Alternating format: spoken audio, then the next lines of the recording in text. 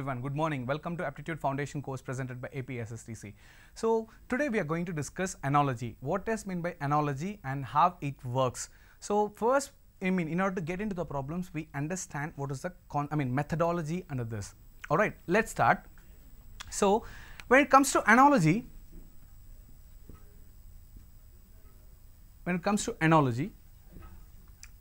let's discuss the format first. What does mean by analogy and how it works? See, it is so simple. Analogy in the sense, so there will be a relationship between two terms or words. We need to understand how it works. All right, let's say for example, A, B, C, D. Can you see this? A, B, C, D. All right, now I'm going to, apply some relationship to this particular variables, and I'm going to derive an analogy from this and how it works. And I choose the one. See, for example, A and B ikkada nenu meeku 4 variables rasanu avuna ee 4 variables chusaru ante, see here A and B oka relationship lo undi, hence I'm going to use this colon. I repeat, A and B anedi oka relationship lo undi, ee particular relationship. So A and B are in a particular relationship, and try to understand C and D are in a particular relationship. I repeat, analogies lo entante, see, we understand what is the relationship between two terms here, and we need to apply the same relationship to the other variables in order to get the answer. Ante adi ela anedi nenu meeku cheptanu. For example, we have 4 variables. Our variables enti ante A, B, C, D. ఇవే ఆ 4 variables. So ఈ వేరియబుల్స్ని use చేసి అనాలజీని ఎలా define చేస్తాం అనేది ఒకసారి check చేసుకుందాం. నా ఏ and B are in a relationship. Are in a relationship అనేది ఎలా అంటే, ఫర్ ఎగ్జాంపుల్, ఏ అనేది బికి బ్రదర్ అనుకుందాం. Try to understand, A is the brother of B. For your understanding purpose, A is the brother of B. Alright, so ఈ relationship లో ఉంది అని mention చేయడానికి నేను ఏం చేస్తున్నాను అంటే జస్ట్ ఒక కోలన్ మెన్షన్ చేస్తాను. At the same time, now C and D are in a relationship. Once again, C and D are in a relationship. So ఈ C and D A relationship లో ఉందంటే, once again, C is the brother of D. Alright, C is the brother of D. So A, B యొక్క relationship ఏంటి? Siblings. A is the brother of B, siblings. And C, D relationship ఏంటి అంటే, it is once again siblings. C is the brother of D అంటున్నాను, siblings. Alright, so దీన్ని బట్టి ఏంటంటే A and B ఏ రిలేషన్షిప్లో అయితే ఉన్నాయో, C and D కూడా అదే రిలేషన్షిప్లో ఉన్నారు. అంటే A and B siblings అయితే C and D కూడా siblingsే. Let's say for example, siblings కాదు, ఇంకేదైనా తీసుకుంటే, let's say A and B, A father, B son అని తీసుకుందాం. I repeat, A father, B son అని తీసుకుంటే, once again C is to D కూడా C father, D అనేది son అని తీసుకుంటే, ఫర్ ఎగ్జాంపుల్, సో ఇవి రెండు సేమ్ రిలేషన్షిప్లో ఉన్నాయి కాబట్టి I'm going to mark it as an proportion symbol ఉంటుంది. It is nothing but analogy. నా ఈ అనాలజీ ఎలా డిరైవ్ అవుతుంది ఏంటి అనేది చెక్ చేస్తాం. సో ట్రై టు అండర్స్టాండ్, మీకు ఎగ్జామ్స్లో మీ క్వశ్చన్స్లో మీరు చూసినట్లయితే Dil not give you the 4th term, Dil not give you this D. ఎందుకు D ఇవ్వరు అనేదంటే, this is what you need to find out. ఈ Dనే మీరు ఫైండ్ అవుట్ చేయాల్సి ఉంటుంది. ఓకే, సో AB ఒక రిలేషన్షిప్లో ఉన్నారు. సో AB ఏ రిలేషన్షిప్లో ఉన్నారు అంటే, CD కూడా అదే రిలేషన్షిప్లో ఉన్నారు. Okay, for example, A is the brother of B అంటే C is also brother of that person. Alright, నా దీంట్లో మీరు అండర్స్టాండ్ చేసుకోవాల్సింది ఏంటంటే, రిమెంబర్, Aకి Cకి ఎటువంటి రిలేషన్షిప్ ఉండదు. Aకి Cకి ఎటువంటి రిలేషన్షిప్ ఉండదు. Alright, and A at any cost C ki relate avvadu. Alright, so a particular relationship is given in between A and B. Ante question lo meeku A ki B ki oka particular relationship istaru. At the same time, so A is to B proportion, C is to question mark anedi meeku question aithe, A and B ki oka relationship definite ga untaru అని చెప్పాను కదా already. So ఇలా colon mention చేశాను అంటేనే వీళ్ళిద్దరు ఒక రిలేషన్షిప్లో ఉన్నారు అని చెప్పి ఒక రిలేషన్షిప్ వాళ్ళే ఇస్తారు. And then C is to question mark అంటారు. సో ఈ A is to Bలో A relationship అయితే, ఈ A is to Bకి A relationship అయితే ఉందో అదే రిలేషన్షిప్ మీకు Cకి అప్లై చేసినప్పుడు మీకు ఆన్సర్ ఏమొస్తుంది అనేది మీరు ఫైండ్ అవుట్ చేయాలి. అంటే ఎలా? దీన్ని ఫైండ్ అవుట్ చేసే ముందు there are certain points which you need to remember. A and Cకి ఎటువంటి, రిమెంబర్, A and Cకి ఎటువంటి రిలేషన్షిప్ ఉండదు. A and Bకి మాత్రమే రిలేషన్షిప్ ఉంటుంది. At the same time B and Cకి కూడా ఎటువంటి రిలేషన్షిప్ ఉండదు. ఆల్రైట్, అది ఇది ఎలా అనేది మనం ఎక్స్ప్లెయిన్ చేస్తే, సో A, B అనేది ఒక టీమ్. ఆల్రైట్, C, D అనేది ఒక టీమ్. బట్ ఈ D ఎవరు అనేది వాళ్ళు ఎవరు, that is what we need to find out. But వీళ్ళిద్దరు ఒక టీం, వీళ్ళిద్దరు ఒక టీం అంటే వీళ్ళిద్దరికి ఒక రిలేషన్షిప్ ఉంటుంది. వీళ్ళిద్దరికి ఏ రిలేషన్షిప్ అయితే ఉంటుందో C and D కూడా అదే రిలేషన్షిప్ ఉంటుంది. సో ఒక పర్టికులర్ రిలేషన్షిప్ వాళ్ళే ఇస్తారు. ఆ రిలేషన్షిప్ని యూటిలైజ్ చేసి, అప్లై చేసి we need to find out the answer. నా at the same time remember for example ఇక్కడ డి ఉంది అంటే కూడా ఇక్కడ క్వశ్చన్ ఫార్మాట్ పక్కన పెడితే ఫస్ట్ ఫార్మాట్ చూద్దాం. ఇక్కడ డి అనేది కూడా ఉంది అంటే రిమెంబర్ ఏ డికి కూడా ఎటువంటి రిలేషన్షిప్ ఉండాల్సిన అవసరం లేదు, ఉండదు కూడా. ఏ డికి ఎటువంటి రిలేషన్షిప్ ఉండదు అండ్ దెన్ బి డికి కూడా ఎటువంటి రిలేషన్షిప్ ఉండదు. So అనాలజీలో A B C D, so A and B ఒక సెట్, సి అండ్ డి అనేది ఒక సెట్. ఏ అండ్ బికి ఒక రిలేషన్షిప్ ఉంటుంది, C and డికి A and బికి A relationship అయితే ఉంటుందో సి అండ్ డికి కూడా అదే రిలేషన్షిప్ ఉంటుంది. బట్ ఏకి సికి ఎటువంటి రిలేషన్షిప్ ఉండదు, at the same time A and డికి ఎటువంటి రిలేషన్షిప్ ఉండదు, బి అండ్ సికి ఎటువంటి రిలేషన్షిప్ ఉండదు, బి అండ్ డికి కూడా ఎటువంటి రిలేషన్షిప్ ఉండదు. సో ఇది మనం టీమ్గా కన్సిడర్ చేస్తే ఏ అండ్ బి ఒక టీమ్ ఇక్కడ, సి అండ్ డి ఒక టీమ్ ఇక్కడ. ఆల్రైట్, మరి మీరు ఏంటి ఫైండ్ అవుట్ చేయాలి అంటే సో సింపుల్. ఈ పర్టికులర్ క్వశ్చన్ ఎలా ఇస్తారంటే ఏ ఇస్ టు బి అనేది ఇస్తారు. So A is to be అనేది 2 టర్మ్స్ ఇస్తారు. ఆల్రైట్, ఈ 2 టర్మ్స్ చూడగానే మీరు first thing answer find out చేయాల్సిన అవసరం లేదు. ఫస్ట్ థింగ్ ఇక్కడ డి ఏంటి అనేది మీరు ఫైండ్ అవుట్ చేసే ముందు అంటే A is to be proportion C is to D అంటే దీన్ని మీరు అర్థం చేసుకోవాల్సింది అంటే ఏ అండ్ బి ఎటువంటి రిలేషన్స్లో ఉన్నారో C and the next time కూడా అదే రిలేషన్షిప్లో ఉన్నారు. సో క్వశ్చన్ చూడగానే మీరు ఫైండ్ అవుట్ చేయాల్సింది ఏంటంటే ఈ రిలేషన్షిప్ ఏంటి అనేది మీరు ఫైండ్ అవుట్ చేయాలి. ఇది మీరు ఎలా ఫైండ్ అవుట్ చేస్తారు అంటే సో మీ ఒకాబులరీ మీకు దీంట్లో హెల్ప్ చేస్తున్నాయి. గైస్ ట్రై టు అండర్స్టాండ్ అనాలజీస్లో మీకు నెంబర్ అనాలజీ ఉంది, రిమెంబర్ నెంబర్ అనాలజీ ఉంది, వర్డ్ అనాలజీ ఉంది, కోడింగ్ అండ్ డీకోడింగ్ అనాలజీ ఉంది. సో అనాలజీ అనేది ఓన్లీ ఒకాబులరీకి మాత్రమే యూస్ చేస్తారని కాదు, అనాలజీ అనేది నంబర్స్కి కూడా యూస్ చేస్తారు. So it depends. Alright, so we have 3 types of analogies. First type, questions based on vocabulary, English terminology, words and words probably, and then questions based on numbers and questions based on coding and decoding. Alright, now so A and B కు ఒక relationship, ఈ రిలేషన్షిప్ని ఏంటి అనేది మనమే find out చేయాల్సి ఉంటుంది, వాళ్ళు ఇవ్వరు. ఆల్రైట్, ఈ రిలేషన్షిప్ ఫైండ్ అవుట్ చేసిన తర్వాత ఇదే రిలేషన్షిప్ని మనం ఇక్కడ సీక్ అప్లై చేస్తాం. సో సీక్ అప్లై చేసినప్పుడు అప్లికేషన్ రిలేషన్షిప్ అప్లికేషన్. సో ఇది అప్లై చేసినప్పుడు ఏమవుతుందా అంటే మనకి ఈ ఫైనల్ ఆన్సర్ ఆటోమేటిక్గా డెరైవ్ అవుతుంది. బట్ ఛాలెంజెస్ ఏంటి అనాలజీలో అనేది మీరు చూసుకోవాలి. గైస్ నేను మీకు ఫస్ట్ నుండే చెప్తున్నాను, when it comes to aptitude questions ఎప్పుడు హార్డ్గా ఉండదు. ఆల్రైట్, క్వశ్చన్స్ అనేది ఒక స్టాండర్డ్ ఒక స్టాండర్డ్స్ని ఫాలో అవుతూ ఉంటుంది. ఓకే, ఒక స్టాండర్డ్ ఫార్మాట్, ఒక స్టాండర్డ్స్ని ఫాలో అవుతూ ఉంటుంది. సో క్వశ్చన్ ఈజీ లేదు క్వశ్చన్ హార్డ్ అనేది ఎప్పుడు డిఫరెన్షియేట్ చేస్తారు అంటే it's all about your answers. Okay, options, me ఆప్షన్సే me question ఈజీగాను టఫ్గాను చేస్తుంది. ఆల్రైట్, సో ఫర్ ఎగ్జాంపుల్ ఎలా అనేది మీరు చూసినట్లయితే సో దీనికి మీకు ఒక ఎగ్జాంపుల్ చెప్తాను, క్వశ్చన్స్ ఎలా టఫ్ చేస్తుంది అనేది మీరు ఒక క్వశ్చన్ హార్డా ఈజీనా అనేది ఎలా డిఫరెన్షియేట్ చేస్తారు అంటే ఆప్షన్స్ని బేస్ చేసుకొని. Let's say for example we have a calculation. ఆ క్యాల్కులేషన్ ఎలా ఉంది అంటే 4905. ఇది మీకు ఆల్రెడీ ఫస్ట్ క్లాస్లో ఎక్స్ప్లెయిన్ చేస్తున్నాను aptitude ఇంట్రడక్షన్లో, but I'm just repeating for your understanding thing. 4905 అనే నెంబర్ ఉంది అండ్ దీన్ని 698 అనే నెంబర్ డివైడ్ చేయాలి. ఐ రిపీట్, 4905 అనే ఒక నెంబర్ని 698 డివైడ్ చేస్తే సో ఇదే మీ క్యాల్కులేషన్ యొక్క ఫైనల్ సొల్యూషన్ పార్ట్. దీన్ని డివైడ్ చేసినట్లయితే విల్ గెట్ ద ఆన్సర్. నా ఈ సేమ్ క్యాల్కులేషన్ని ఎలా ఈజీగా చేయాలి, ఎలా హార్డ్గా చేయాలి అనేది ఆప్షన్స్ డిఫైన్ చేస్తుంది. Let's see how it works. For example first ఈ ఆప్షన్ ఎలా ఉంది అంటే let's say 6 point some 2 digit 2, 7.2 digits, 3, 8.2 digits and then 4, 9.2 digits. So empty space is just 2 digit numbers and 6.46 6.01 something. Okay, just an example.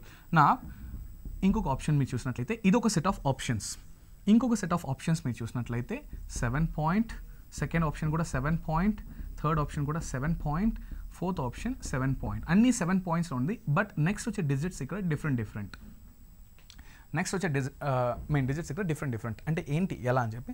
So ఈ question ఒక్కసారి మీరు observe చేయండి. So 4905/698. So ఈ particular options చూసినట్లయితే 6 points, 7 point, 8 point, 9 point అన్నిటికీ చాలా differences ఉన్నాయి. I right? So ఇది మీరు క్యాల్కులేషన్ పార్ట్లో మీరు చూసినట్లయితే దీన్ని మనం కంప్లీట్గా 7 అని కాసేపు అజ్యూమ్ చేసుకోవచ్చు. 698 or 700 or 7 what ever it may. And దీన్ని నేను 4900గా అజ్యూమ్ చేసుకోవచ్చు. I right? 4900 గాను దీన్ని 700 గాను అప్రాక్సిమేషన్. నా this two zeros gets cancelled, so 7 ones it is 7 sevens, so 7 points. So exact గా ఇది 7 points లో మనకు రావచ్చు. 7 points, I mean ఇది 6 point లో కాకపోయినా 7s లో రావచ్చు. సో డెఫినెట్గా ఇది 700 కంటే ఈ వాల్యూ తక్కువే ఉంది అండ్ ఇది 4900 కంటే ఎక్కువే ఉంది. సో డెఫినెట్గా ఇక్కడ 6 పాయింట్ రావడానికి ఛాన్స్ లేదు, 7.0 లేదు, 7 పాయింట్ రావడానికి ఛాన్సెస్ ఉంది. ఆల్రైట్, నా ఇది ఒక బేసిక్ క్యాలిక్యులేషన్. నా ఈ ఆప్షన్స్ మీరు చూసినట్లయితే it is easy for us. First option 6.7 I mean 6 point, and second option is 7 point, third option is 8 point, fourth option is 9 point. So obviously ఈ పర్టికులర్ ఆప్షన్స్ మనకి calculation easy చేసింది just because by seeing this it self we can say this is 7 point. Alright, so 6ని 8ని 9ని ఆటోమేటిక్గా eliminate చేయొచ్చు ఎందుకంటే 49/7 we know that it is 7/7. Alright, నా ఇదే మీరు second set of options మీరు చూసుకున్నట్లయితే అన్ని 7 pointsలోనే ఉంది. సో అన్ని 7 pointsలోనే ఉండేటప్పుడు ఫర్ ఎగ్జాంపుల్ ఇక్కడ మనం అప్రాక్సిమేషన్ వాల్యూ మనం చేయలేం. Alright, in such case we need to do the division. In the sense 698, I mean 4905 divided by 698 మీరు ఎగ్జాక్ట్గా డివిజన్ చేసి ఫైనల్గా వచ్చే కోషియంట్ని మాత్రమే మీరు చూస్ చేసుకోగలుగుతారు. I mean అది 7.0709 1 ఉండొచ్చు, లేదు 7.02 ఉండొచ్చు, 7.03 ఉండొచ్చు, 7.04 ఉండొచ్చు. I hope you understand this. So ఈ మీ క్యాల్కులేషన్స్ని మీ ఆప్షన్స్ మాత్రమే హార్డ్ చేయగలుగుతుంది. సో యాప్టిట్యూడ్లో ఎటువంటి క్వశ్చన్ అయినా మీ ఆప్షన్స్ని బేస్ చేసుకునే మీ యొక్క టైమింగ్ అనేది ఆధారపడి ఉంటుంది.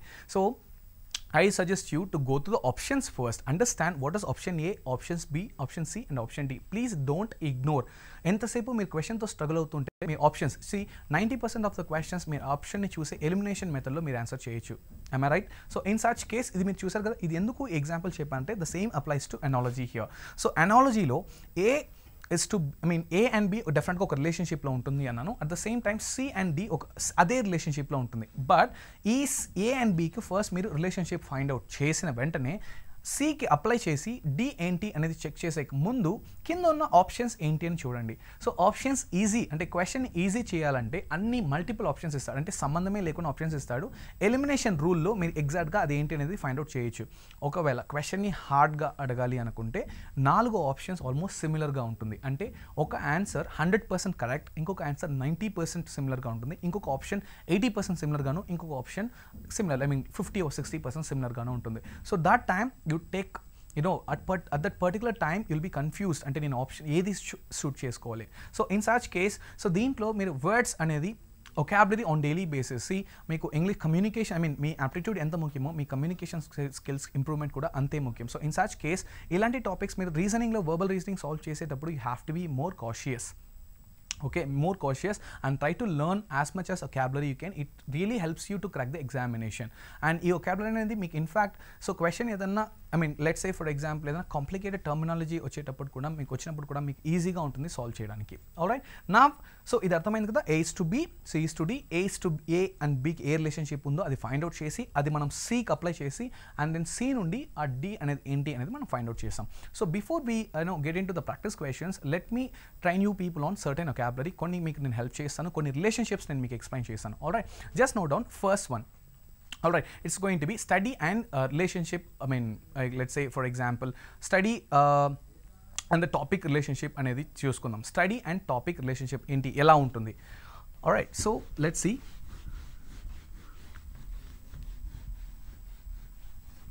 దీంట్లో సో నేను మీకు చెప్పినట్లు ఈ A, B, C, ఈ D అనే టర్మ్ ఫోర్త్ టర్మ్ని మీరు ఫైండ్ అవుట్ చేయాలి.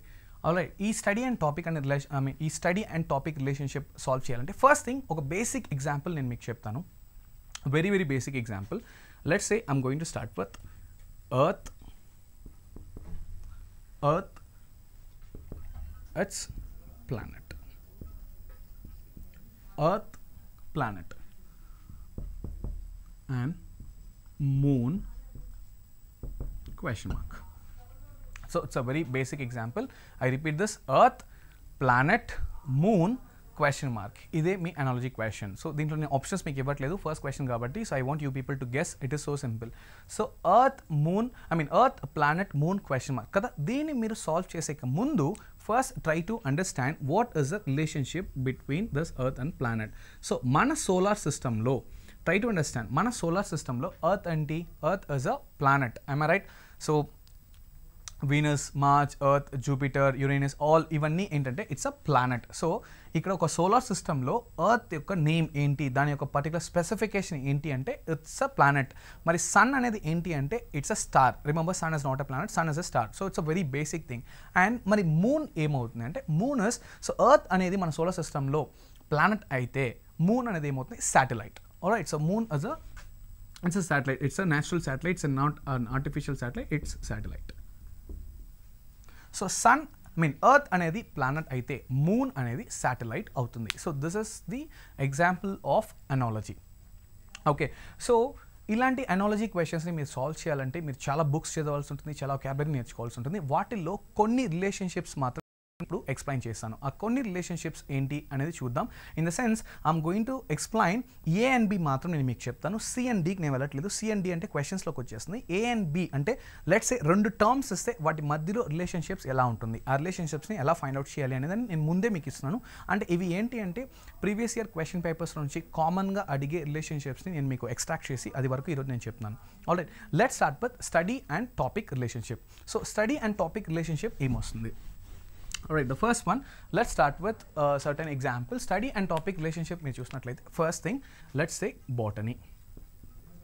So మీ subjects నుంచి చూద్దాం. It's like study and topic relationship. Study and topic relationship. వీటిలో కామన్గా అడిగే క్వశ్చన్స్ కొన్ని ఇంపార్టెన్స్ మీకు చెప్తాను. So what is botany? So botany అంటే ఏంటి? So botany is nothing but the study of plants. Remember, botany is nothing but the study of plants. So ఈ botany, plants అని చెప్పి మీరు ఈ రెండు కీవర్డ్స్ చూసినట్లయితే ఈ సి అండ్ డి ఏదన్నా ఉన్నాయి ఇక్కడ, ఈ సి అండ్ డి అనేది మీకు అనవసరం. ఎందుకంటే ఈ రెండు వర్డ్స్లో ఫస్ట్ మీరు రిలేషన్షిప్ ఫైండ్ అవుట్ చేసినట్లయితే ఈ సి అండ్ డి మీరు ఆటోమేటిక్గా answer తీసుకొచ్చేస్తారు. So study and topic రిలేషన్షిప్లో ఫస్ట్ థింగ్ నేను మీకు ఎగ్జాంపుల్ ఏమి ఇస్తాను అంటే బాటనీ అండ్ ప్లాంట్స్ అనేది మీకు ఇచ్చారు అంటే you need to understand it's nothing but, so this is the topic and this is all about.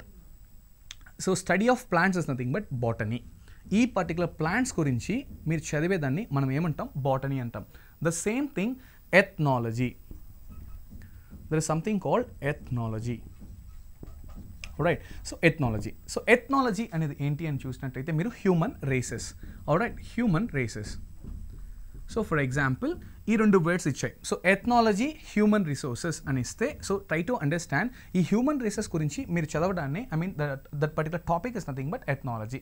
So మీకు క్వశ్చన్ ఎలా ప్లాన్ చేయొచ్చు మీరు? Botany, plants, alright, repeat, botany, plants, ethnology అని ఇస్తారు. So botany, plants, ethnology is to question mark. Then you need to understand botany, plants అంటే ఈ plants గురించి చదవడం ఎథ్నాలజీ. సో ఎథ్నాలజీ అంటే, సో ఎథ్నాలజీ అనేటప్పుడు దేని గురించి చదువుతున్నారు? హ్యూమన్ రేసెస్ గురించి. అండ్ దీంట్లో plants, botany and botany, plants ఏ ఆర్డర్లోనో ఇవ్వచ్చు. Alright, in the sense botany, plants అన్నప్పుడు సో ఏమవుతుంది? ఇది టాపిక్ అవుతుంది, ఇది దేని గురించి చదువుతున్నారు అవుతుంది, ఇది దాని పర్టికులర్ టాపిక్ అవుతుంది, అవునా? ఇప్పుడు దీంట్లో ప్లాంట్స్, బాటనీ అని ఇచ్చినప్పుడు మీకు ఏమవుతుంది? ఇక్కడ హ్యూమన్ రేసెస్ అని ఇస్తారు. ప్లాంట్స్ గురించి చదవడం బాటనీ అయితే హ్యూమన్ రేసెస్ గురించి చదవడం ఏంటి? ఎథ్నాలజీ. సో ఇలా అడగచ్చు, రివర్స్లో కూడా అడుగుతారు. ఆల్రైట్, నెక్స్ట్ చూడండి, ఒటాలజీ. OTOLOGY. What does it mean by otology? So otology is nothing but the study of eggs. Otology is nothing but the study of eggs. And then mycology. So it's like study of fungi. So ilantivi మీరు కొన్ని basic వాటివి తెలుసుకుంటే it would be so easy for you to understand, the concept. So ఇవే ఈ 4 ఎగ్జాంపుల్స్తో పాటు close చేయమని చెప్పి నేను చెప్పట్లేదు. సో ఇలాంటివి మీరు ఇంకొన్ని వర్డ్స్, బేసిక్ వర్డ్స్ అన్నీ నేర్చుకోవాల్సి ఉంటుంది. For example astrology. So astrology, for example astrology is like study of what? Your future, your prediction. Am I right? Astrology is nothing but study of prediction. The same thing, like let's say if I say aeronautics, so aerospace engineering. So aerospace engineering is study of what? So aeroplanes and the engineering, exactly. So this is how it works. So if I say computer science engineering, so మీరు ఏం చేయాలంటే ఈ study and topic relationship heading కింద ఇలాంటి కొన్ని రాసి note చేసి పెట్టుకుంటే it would be easy for you to refer in the future. Alright, next మనం చూసినట్లయితే వర్కర్ అండ్ టూల్ రిలేషన్షిప్ అనేది చూద్దాం. So worker and tool relationship మీద కూడా మీకు ఎక్కువ క్వశ్చన్స్ వస్తాయి. For example worker and tool relationship. worker and tool relationship. So దీంట్లో క్వశ్చన్స్ ప్రాక్టీస్ చేయడం అనేది ఇంపార్టెంట్ కాదు. రిమెంబర్, ఈ రిలేషన్షిప్స్ని నేర్చుకోవడం మాత్రమే మీకు ఇంపార్టెంట్. సో ఇలాంటి పర్టికులర్ థింగ్ అనేది మీరు నేర్చుకోవాలి. So what is this worker and tool? All right. So for example Gardner అని నేను మీకు చెప్తున్నాను. All right, Gardner. So Gardner అంటే ఎవరు? So gardener, we all know that it's like, you know, the person who takes care of the garden. Am I right? So the person who takes care of the garden. So in such case, what we call, so gardener anedi worker. Gardener anedi oka manishi. Avuna? So this particular person works with which kind of tool anedi meeku teliyali. So gardener works with a harrow. హ్యారో అనేది మీరు చూసినట్లయితే, so it's like you know ఒక spikes ఉన్న ఒక మిషన్లా ఉంటుంది. మొత్తం you know ఆ surface మొత్తం క్లీన్ చేయడానికి, నీట్ చేయడానికి, ఓకే, ఒక గార్డెనింగ్ చేయడానికి యూజ్ చేసే ఒక టూల్ అది. Alright, it has some spikes kind of. మీకు ఇలా ఉంటుంది. ట్రాక్టర్స్ వెనుక మీరు చూస్తారు దున్నడానికి అని చెప్పి అంటాం. It's a kind of spikes లాగా ఉంటుంది. అది హ్యాండ్ టూల్ వస్తుంది, పెద్ద మెషిన్స్ కూడా వస్తున్నాయి. సో గార్డనర్ అనేది తను యూజ్ చేసే టూల్ ఏంటి అంటే మెయిన్గా it's like హ్యారో. And let's say for example tailor. So tailor అనే అతను, సో టైలర్ ఏం చేస్తాడు? ఏ పర్టికులర్ యూనో టూల్తో యూస్ చేస్తాడు అనేది మనకు తెలియదు. So tailor is obviously needle. Tailoring machine అంటారు, but needle. All right, understand? So it's needle.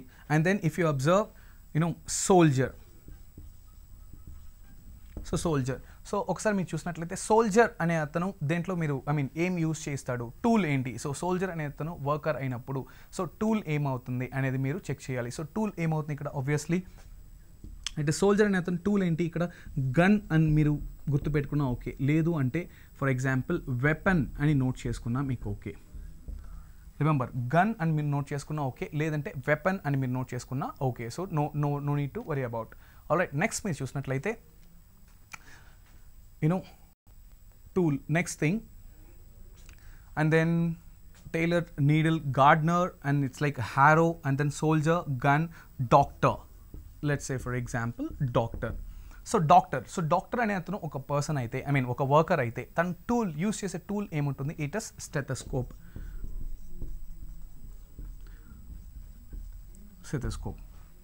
So ఇలాంటి రిలేషన్షిప్ ఉన్న వర్డ్స్ అన్ని మీరు తీసి పెట్టుకోవాలి. నోట్ చేసి పెట్టుకుంటే వర్కర్ అండ్ టూల్ అనే రిలేషన్షిప్ మీకు యూజ్ అవుతుంది. నెక్స్ట్ మీరు చూసినట్లంటే worker and product relationship. Worker and product అంటే ఫర్ ఎగ్జాంపుల్ ఒక పర్సన్ వర్క్ చేసిన తర్వాత దాని యొక్క అవుట్పుట్ ఎలా కనెక్ట్ చేయాల్సి ఉంటుంది. Okay, so worker and product relationship. Worker and product relationship, వీటి మీద కూడా క్వశ్చన్స్ రావడానికి ఛాన్స్ ఉంటుంది. Worker and product relationship. Worker and product relationship for example, so worker and product అంటే let's say I'll start with poet. Okay, poet. So poet కవి, అవునా? So poet యొక్క product ఏముంటుంది? It is poem. పోయట్ యొక్క product ఏముంటుంది? So తన యొక్క product, తను వర్క్ చేసిన తర్వాత వచ్చే అవుట్పుట్ ఏ ప్రోడక్ట్ అంటే ఇట్స్ పోయం. నా if you start with Hunter అని తీసుకుందాం. హంటర్, వేటగాడు. సో వేటగాడు యొక్క product, final product. So Hunter he usually haunts obviously. So హంటర్కి ఏది కనెక్ట్ అవుతుంది? ప్రోడక్ట్ ఏంటి అని చెప్తే, సి హంటర్ అనేవాడు ఫుడ్ కాదు. So there is a lots of difference between food and then pray. Okay, Hunter is connected to pray. Okay, Hunter food Hunter అనేది ఫుడ్కి connect చేయాలా, ప్రేకి కనెక్ట్ చేయాలంటే ప్రేకి మాత్రమే కనెక్ట్ చేయాలి. Food is completely different. Food అనేది మనం ఏమని చెప్తామంటే it's like which is ready to eat, అవునా? సో హంటర్, వేటగాడు అనేది ఆ పర్టికులర్ ఏదో ఒక వేటాడి ఒక పర్టికులర్ ఒక జంతువుని చంపి తీసుకొచ్చేది ఏమవుతుందంటే ఫుడ్ అవ్వదు, అది ప్రే మాత్రమే అవుతుంది. ఓకే, ఆ ప్రే అనేదాన్ని కుక్ చేస్తే మాత్రమే అది ఫుడ్ రూపంలో కన్వర్ట్ అవుతుంది. So in such case Hunter అనేది ప్రేకి కనెక్ట్ అవుతుంది. Alright, next one let's say tailor. So ఇందులో ఇందాక మనం చూసినట్లయితే వర్కర్ అండ్ టూల్ రిలేషన్షిప్లో టైలర్ చూసాం. దీంట్లో చూడండి వర్కర్ అండ్ ప్రోడక్ట్లో చూసాం. టైలర్ యొక్క అవుట్పుట్ ఏముంటుంది? క్లోత్స్. టైలర్ యొక్క అవుట్పుట్ మీరు చూసినట్లయితే it is clothes. All right, next farmer. It's a kind of ఇట్లా వెళ్తూనే ఉంటుంది వర్డ్స్ చూసినట్లయితే. సో ఇవన్నీ మీరు నోట్ చేసుకోవాల్సి ఉంటుంది. Just general knowledge. సో చాలా బుక్స్ చదవండి అండ్ దెన్ అనాలజీకి సెపరేట్ బుక్స్ ఉన్నాయి. ఆల్రైట్, ఈ ప్రాక్టీస్ కంటే ఫస్ట్ ఈ రిలేషన్షిప్ ఉన్న వర్డ్స్ అనేది ఎక్కువ మీరు నేర్చుకోవాలి. సో వర్కర్ అండ్ ప్రోడక్ట్ పైన ఏమేమి ఉంటాయి అనేది మీరు ఒకసారి చెక్ చేసుకోవాల్సి ఉంటుంది. Alright, now let's say animal and younger once అనేవి రిలేషన్షిప్ మీద ఎలా ఉంటాయి అనేది చూద్దాం. Animal and younger once. So animal and younger once. So ఇవన్నీ మీరు స్కూల్ డేస్లో చదివిన ఒక topics, animal and younger once. అంటే యానిమల్స్ అడల్ట్ ఏజ్లో వాటికి ఒక నేమ్స్. రిమెంబర్, యానిమల్స్ అడల్ట్ ఏజ్లో వాళ్ళకు ఒక నేమ్స్ అండ్ వాళ్ళ అది యంగ్ అంటే చిన్నప్పుడు ఉన్నప్పుడు వాళ్ళకి కొన్ని నేమ్స్ ఉంటాయి. చాలా యానిమల్స్కి ఉంటుంది. ఆల్రైట్, ఫర్ ఎగ్జాంపుల్ హ్యూమన్ బీయింగ్సే మీరు తీసుకోండి. ఆల్రైట్, హ్యూమన్ బీయింగ్స్కి ఏజ్ తగ్గట్టు మనం దాన్ని నేమ్ మార్చుకుంటూ వెళ్తాం. ఫర్ ఎగ్జాంపుల్ ఇన్ఫాంట్ అంటాం. Infant is nothing but infants like 3 years below కిడ్స్ని, చాలా చిన్న ఏజ్లో 0 to 3 years అనేది ఇన్ఫాంట్స్ అంటాం. అండ్ దెన్ ఒక సర్టన్ ఏజ్ వరకు till 16 we call them as child, and after that after 16 years 16 to 25 adult, 16 25 or 30 adult అని చెప్పి ఇలా బాయ్ ఫర్ ఎగ్జాంపుల్ చిన్న పిల్లాడు అయితే బాయ్ అండ్ చిన్న అమ్మాయి అయితే will calls girl. And then for example after some time men, women, ఇలా మల్టిపుల్ థింగ్స్ ఉంటుంది. సో ఇప్పుడు యానిమల్స్కి ఎలా ఉంటుంది అనేది మనం చెక్ చేసుకోవాలి. సో యానిమల్స్ చూసినట్లయితే let's start with spider. So ఈ వర్డ్స్ అన్ని మీకు కొత్తగా ఉండొచ్చు. Alright, but I request you people to learn all this animals thing. So spider. So spider అంటే it's adult is called a spider. అంటే బాగా grown up one is called a spider. So what is adult is called us a spider. దాని యొక్క చిన్నతనంలో దాన్ని ఏమని చెప్పి పిలుస్తారు? It is so simple, స్పైడర్లింగ్. So it is స్పైడర్లింగ్. The same thing, let's start with Pig. So Pig యొక్క young స్టేజ్లో దాన్ని ఏమని పిలుస్తారు? దానికి ఒక నేమ్ ఉంది, which we to call it as piglet. Alright, నా let's go with cow. Cow is calf. Cow is calf.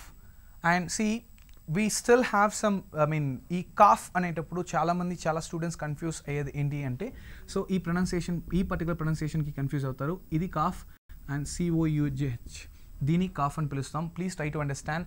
Cough is, whenever you say calf, it is CALF, is calf. అంటే కవ్కి మాత్రమే కాదు, చాలా అనిమల్స్కి కూడా కాఫ్ అనేది వాటి younger once మనం పిలుస్తాం. Then COUGH, it's not calf, it is cuff. Alright, the syrup what we drink when we get the cough is nothing but cough syrup, it's not cough syrup. So same thing here, if మీరు cough అంటే CALF అనేది వస్తుంది అంటే cough. Okay, and cough కాదు, it's completely different. Cough is CALF, cough means COUGH. So here it is cough. Alright, next మనం చూసినట్లయితే let's say let's start with tiger.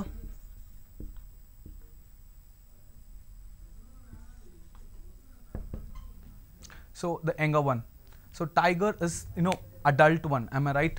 So how we call small, before we get into tiger, let's think about horse.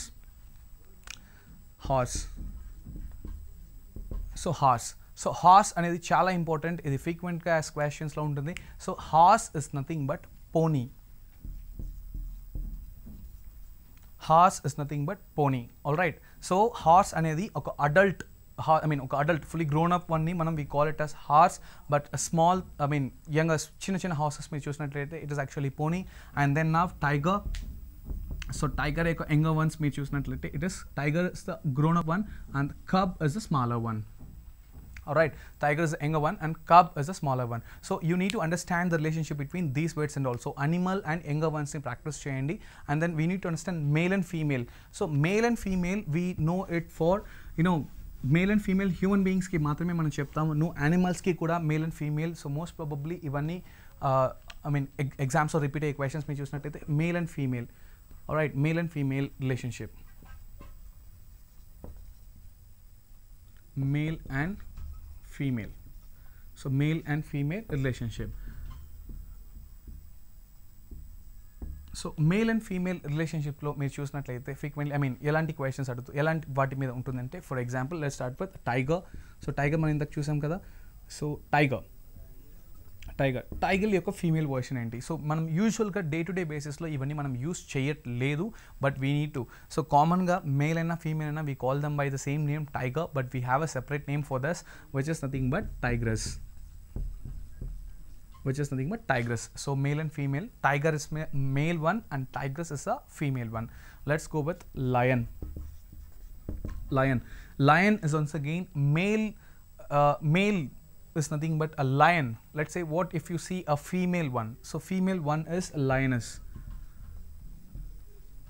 Female one is a lioness. Now I'm going to same thing here, horse. Alright, horse. Horse, once again, it's a male one. Alright, what do you call a female horse? Most of us, we don't know what is a female horse, which is nothing but mare. M-A-R-E, which is a female. Alright, horse is actually a male, mare is nothing but a female.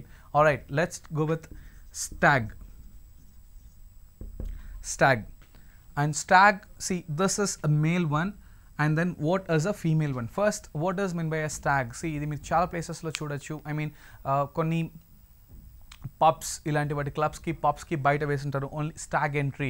Stag entry not allowed, stags not allowed ఇలాంటి boards మీరు చూడొచ్చు. And stags అనేది చాలా meanings ఉన్నాయి, multiple meanings ఉన్నాయి. So ఎగ్జాక్ట్గా what is mean by stag అంటే it's actually a male dear.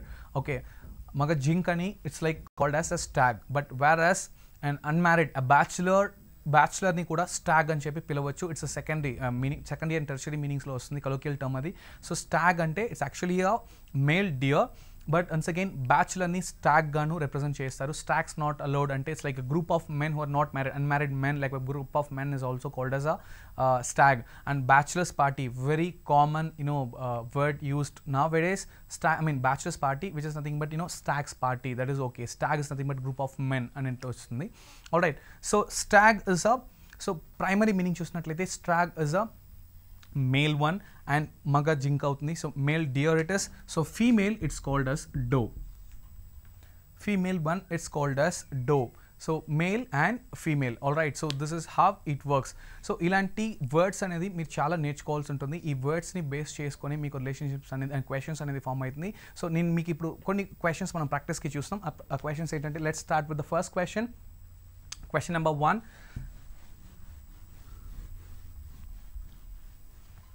Question number 1, let's start with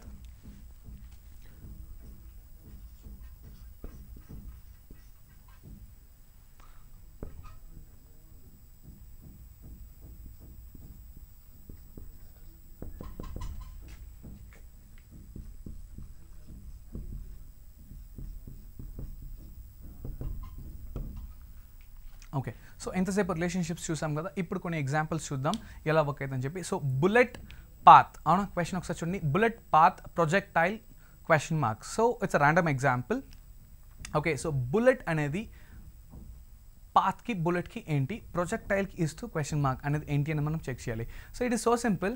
if the bullet is being fired, let's ఒక బుల్లెట్ ఫైర్ అయినప్పుడు, ట్రై టు అండర్స్టాండ్, ఒక bullet fire అయినప్పుడు definitely it follows particular path. Alright, so దీనికి ఒక path అంటాం. Alright, at the same time ఒక projectile is nothing but a kind of missile. ఇది missile అనేది లాంచ్ చేసినప్పుడు రిమెంబర్ ఒక మిసైల్ అనేది లాంచ్ చేసినప్పుడు ఏమవుతుందంటే ఒక పర్టికులర్ పాత్ని అది ఇట్లా ఫాలో అవుతుంది. రైట్, ఒక మిసైల్ అనేది ఫైర్ అయినప్పుడు, missile is nothing that projectile అంటాం. దాని యొక్క పాత్ మీరు చూసినట్లయితే అది ఇలా ఒక పారాబోలిక్ షేప్ని తీసుకుంటుంది. This is how it goes. So ఇది పారాబోలిక్ షేప్ అనేది, this is how we call it, but there is a specific name for that parabolic path. It is nothing but trajectory. Okay, remember this, trajectory. Projectile hyphen it is trajectory in the sense, okay, a parabolic path ne manam trajectory అని తీసుకుంటాం. Remember this. Now next question.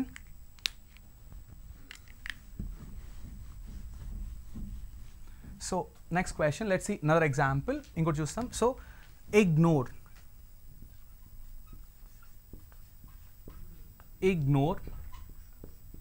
notice. So a example చూడండి, ignore notice. Okay, ignore and then notice. Next, cordial.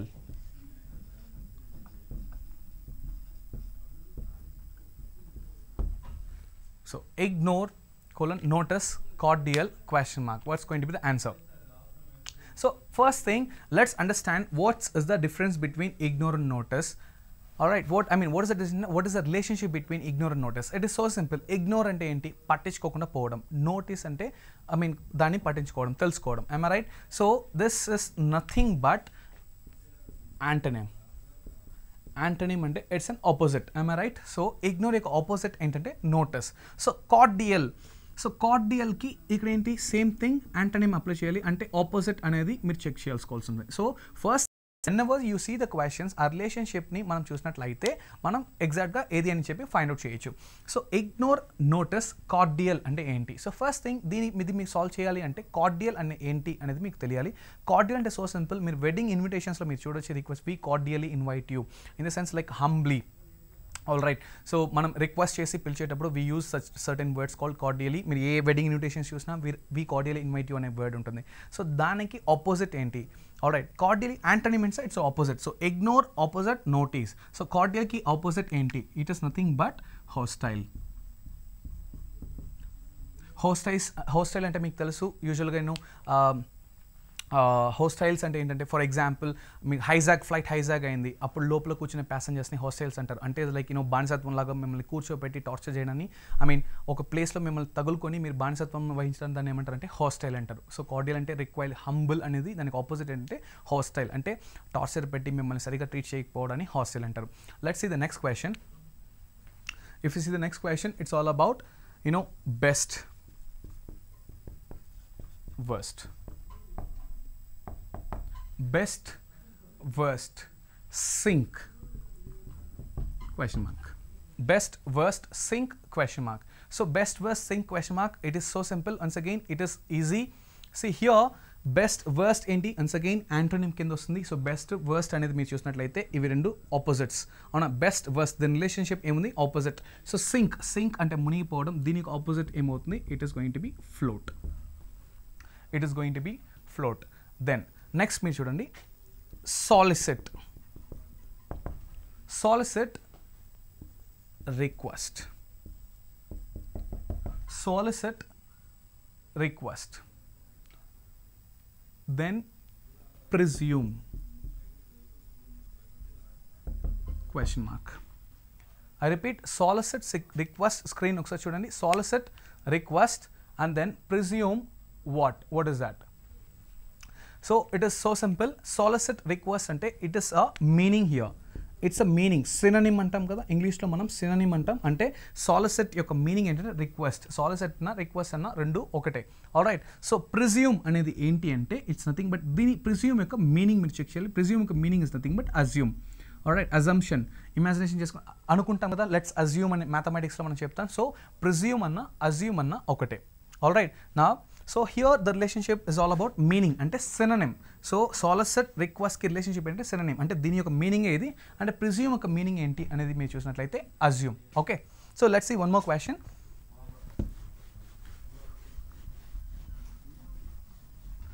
So let's see one more question. Ippudu meer chusinattlaithe see line, square, line, square, arc question mark. Line, square, arc question mark.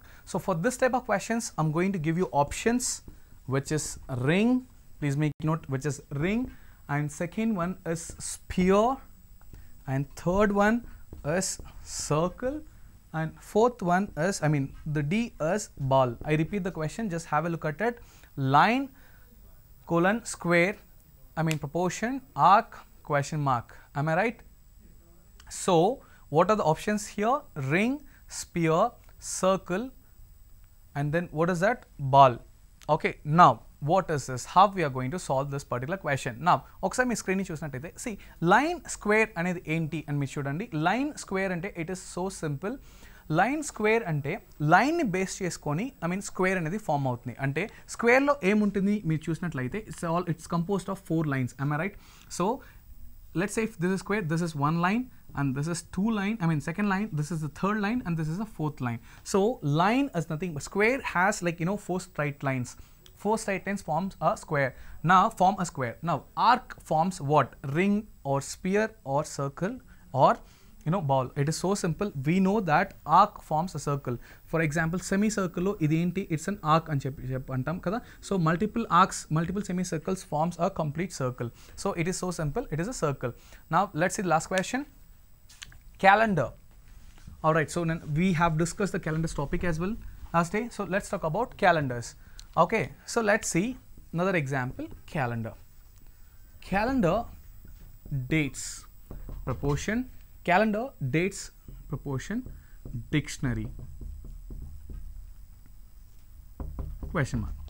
Calendar, calendar colon dates proportion dictionary question mark. So calendar dates ante ఏంటంటే see calendars లో మీకు ఏముంటుంది, calendars లో dates ఉంటుంది, am I right? Now dictionary లో ఏముంటుంది, I'm going to give you the options: words, vocabulary, words, vocabulary, language, and D, it is going to be book. Alright, so simple. Calendar, dates అయితే dictionary ఏమవుతుంది. So it is so simple. So calendar లో ఏముంటుంది, dates ఉంటుంది. So dictionary లో ఏముంటుంది, obviously words ఉంటుంది. Alright, it's not vocabulary, it's all about the words and its meanings ఉంటుంది. Alright, so this is how it works. So మీరు ఇలాంటి questions ని solve చేయాలి, analogy questions solve చేసుకోవాలంటే you need to understand the relationship.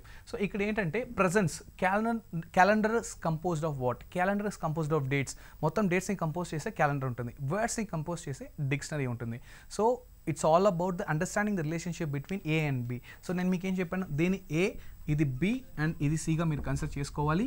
So A, B relationship find out చేసి ఇదే రిలేషన్షిప్ని C కి apply చేసి you'll get the answer D out of this 4 options. Alright, so I hope you understand, but it needs a lots of practice. It's like, you cannot learn within a day. It's all about your practice. Try to practice as much as you can and try to learn the new words.